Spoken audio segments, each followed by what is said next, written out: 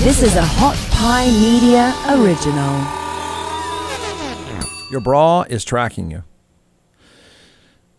Let me set this up. This is one of the reasons why I think you would have to, I guess, watch the YouTube channel to fully appreciate this. I'll try to give you a visual before we get to the dramatic part. And the dramatic part is your bra is tracking you. Your underwear may as well. I don't know. Just take your clothes off right now. You got to get naked right now because your stuff is following you. So here we have a TikTok video.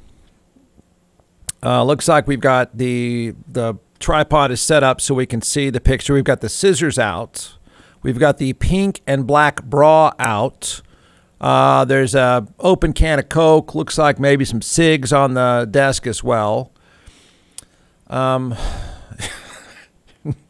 See, I started the show with talking about the devil that is social media and what it's doing to us.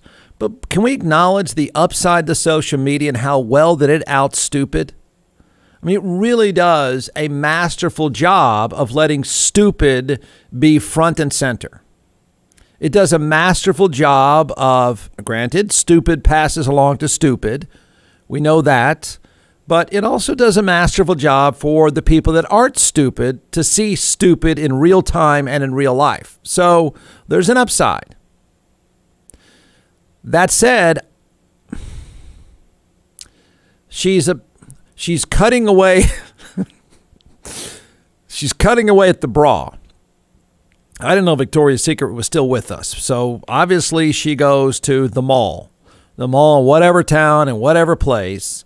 And so she has now discovered, don't know how exactly. I don't know if it was making a sound. I don't know if your bra makes a ticking sound or a beeping sound or your underwear makes a beeping sound. But she has discovered that the tag in her bra from Victoria's Secret for all this time has been tracking her. I just watched a video. I have a pink bra here. Pink. If you have anybody in your family that has the new pink bras, I've had this one for 1 year now. As of today, September, we're Labor Day. So I'm cutting off this tag and they are tracking us. They are human trafficking us. This is how they find your daughter. This, folks, look in the bras, get rid of this. This is a tracking device. It even has little numbers on it down here. Mm-hmm. They are tracking your children. Okay, well, there's a lot to unpack here. First of all, I believe she has a Cookie Monster tattoo on the inside of her forearm. There's that. Yeah, ladies, I don't know, maybe just everyone check their tags right now.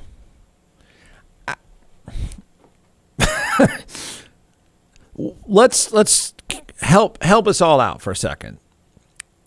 So Victoria's Secret is tracking the lady with a Cookie Monster tattoo and a pack of cigarettes right in front of her.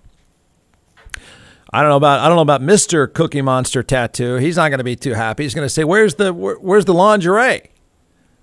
I can't wear it. It's tracking me." So the white underwear and the white bra don't track you. Just the Victoria's Secret stuff tracks you. Okay, but let's help each other out. You're being tracked.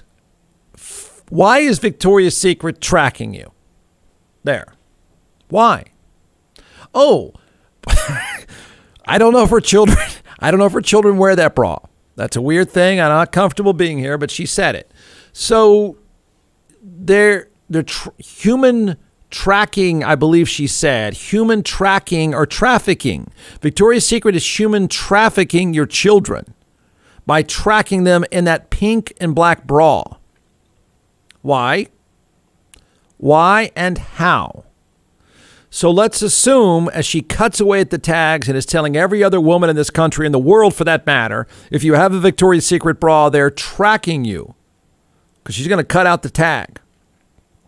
Little numbers there. What are they doing with the information about you? So this lady goes from the mall. I'm going to assume she's in Odessa. I'll just make this up. She's in Odessa, and for the first time, it's going to be a big night. They got some Chardonnay, and she's got some Victoria's Secret stuff. Big night with Mr. Cookie Monster tattoo guy. But she can't wear it anymore. I'm sorry. I'm going to wear the white Hanes because I'm not going to get tracked, all right? They don't track the white Hanes. Hanes doesn't track you. Victoria's Secret with the thong really, I mean, imagine if she, I don't want to think about this and I want to see where the other Cookie Monster tattoo is, but imagine what they do with your thong. What kind of tracking device is in that thing? Because that company sucks, I think. I think they're struggling to stay alive. So what have they been doing, ladies, all this time that they've been tracking you with your bra and underwear? It's not helping the business. How are they trafficking? I mean, I don't want to make jokes about human trafficking, but she went here. How? I've wondered what Bill Gates does when he chips you. What do they do? What happens with it? What's the upside to tracking you? Now we got underwear and bras tracking you. What are they doing with it? What's going to happen to her? The entire time, I don't know how often she wore the bra. I don't know that's going to help because that Cookie Monster tattoo is kind of a buzzkill to me, but maybe Mr. Cookie Monster loves it. Okay? When you buy the bra for your child, what is happening with the tracking? I just want to know what database, what are they doing to you by tracking you? Listen again. I mean, she lays out she's upset. She's upset. Left forearm, Cookie Monster tattoo and all. She is upset. I just watched a video. I have a pink bra here. That's the brand. Pink. Yeah.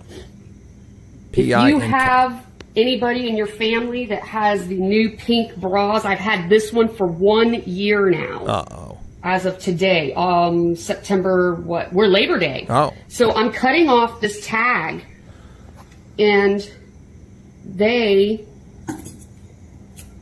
are tracking us. They are human trafficking us. This is how they find your daughter. This, folks, look in the bras, get rid of this. This is a tracking device. It even has little numbers on it down here. They are tracking your children. Damn it. Get out of your underwear and bra right now. Get out of it. Get it off. Throw it. It's like trick them. I know what you need to do. Trick them. Like go down to Lady Bird Lake and throw your bras in there, and then they'll track it to that spot. Trick them. Your kids, go to school right there. Kids, get your clothes off. By the way, who bought their kid that bra? Boy. Yeah. I don't think it's a Cookie Monster tattoo. I just saw it. I think it's Yeti. Or it's Cousin It. She's got a furry thing on the inside of her forearm. I mean, look at it, ladies. Human trafficking. She saved every woman in this country just now. Well, I don't know how many, maybe not enough people buy the bras anymore, so therein lies the problem. So you got to get out of your clothes quickly. You got to wear, Hanes does not track. That we do know. Well, the white Hanes, bra and underwear, they don't track. Thongs, very much tracking. Okay? So get rid of it, sue them, whatever you're going to do.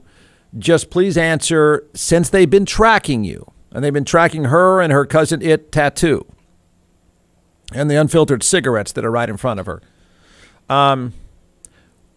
What has Victoria's Secret been doing in this tracking and with the tracking information from your bra and underwear? John McClellan is the co-founder and creator of ATX Hot Sauce in all 50 states, now in several retail outlets as well. So we're going to turn it over to the social media rock chef superstar, and we're going to walk through a few sauces and why you should buy. We've done Beat Heat, so we're second in line now for the tasting. Don't forget, everyone, go to atxhotsauce.com. So here we go. All right, so this one is our smoked habanero 5-pepper. We smoke habaneros with ancho. Is that going to hurt? This one? No, Yeah. this one's actually really, really good. Okay. This is like your traditional tapatía, but without the vinegar in it, right? And because of that fermentation process that we've talked about all the time. This one is great on sandwiches, pizzas, things like that. Great on hot wings. I think you're going to really like this one too, especially the smoky flavor with the adobe chipotle and the smoked habaneros. We actually smoked the habaneros before we. Does that go with the cab? This would not go with the cab. This would go with the great Chenin Blanc, though. I teed you up with that one. Yeah, yeah.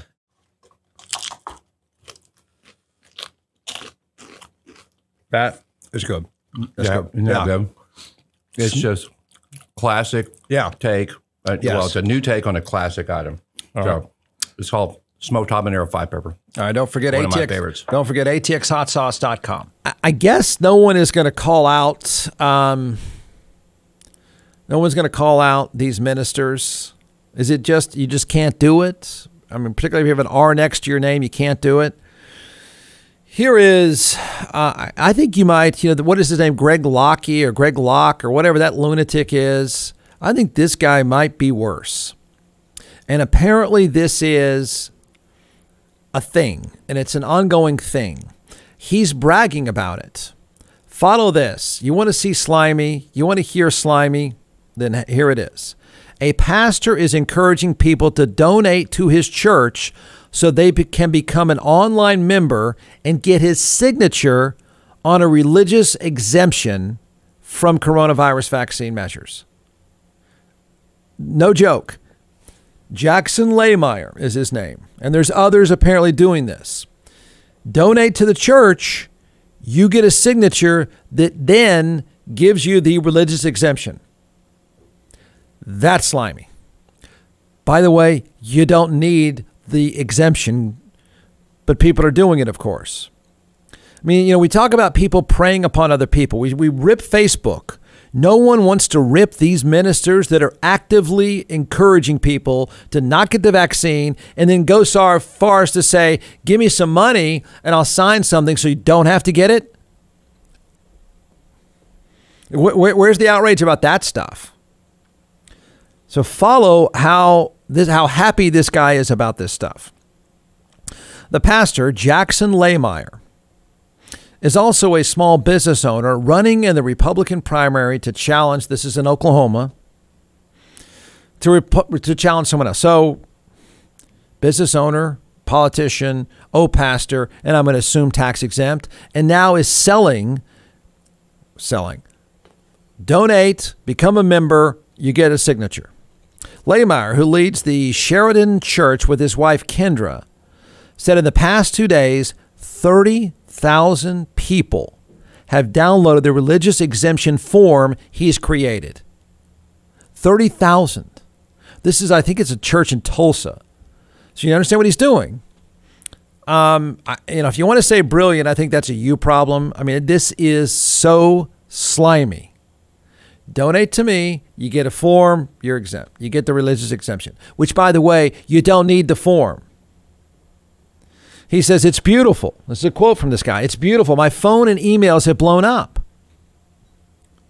I mean, 30,000. That's pretty big money there for the tax exempt guy who's running for office too, by the way. Wow. Man, you have reached full on slime ball status. You're a slimy pastor preying upon people in a slimy way. And now you're going to go to the ultimate slimy field as you're going to run for office. Perfect. Perfect. Politics deserves you. But that is so deceptive. I think deceptive on every level. He says, it's beautiful. My phone has been blowing up. My emails have blown up. Experts on religious freedom claim that most people do not need a letter from clergy for a religious exemption. Your answer is usually good enough. And he's got 30,000, I don't even want to say stupid people. Unfortunately, stupid people. Unfortunately, people that have been deceived into believing that they can get the exemption just by giving him money to get a form. And oh, by the way, it's not a great idea for you not to get vaccinated. Can we start there? It's not a good idea. It's not a good look. Is it your right? It is. Did you need his document? You did not. But not only is he buying your influence, not only is he buying your preying upon you and buying it, or you are buying it, you're not getting the vax either? You're going to go this far to not get the vaccine. Okay.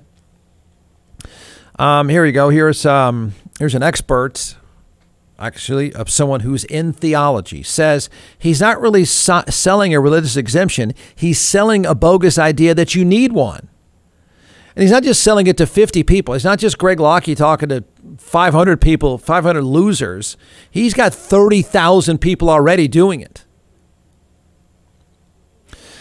Letterman also runs an investment company where he buys and sells real estate. Are you tax exempt there too, Pastor? Look at this guy go. He's not even hiding this. But God knows your senators will call out Facebook and Instagram and demand legislation and demand doing something about it. No one's going to do something about this? I mean, is this really, to be honest, is this really that far removed from selling bogus vaccine cards? Is it?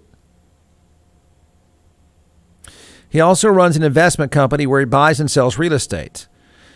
He says, quote, I'm willing to sign no matter what, but I want it to have weight. In order for it to carry weight, you have to be an online member of my church, which means you have to give some money.